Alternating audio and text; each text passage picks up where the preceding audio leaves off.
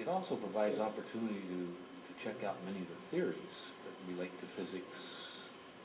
How does Einstein's theory of space curvature, et cetera, and it goes on and on and on. Yeah. We can't do that stuff on the Earth very well.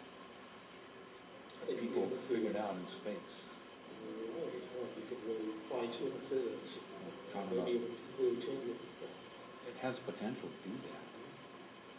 More so than what we're doing now. We have to build huge tunnels to get our, and I'm not a physicist, believe me, but I read a little bit about it, and to get their linear accelerators, huge amounts of energy and money. Well, in space, you have the vacuum built in. You don't have to create that.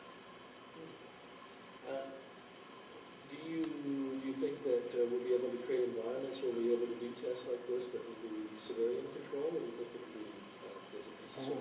But yes, the environment's already there, and the interesting thing about this conference, which in a way is kind of focusing this change in trends which you're talking about, if you look at what's happened here, there's been a lot more attention to commercial advances in space than to government control of or managing space. Sure.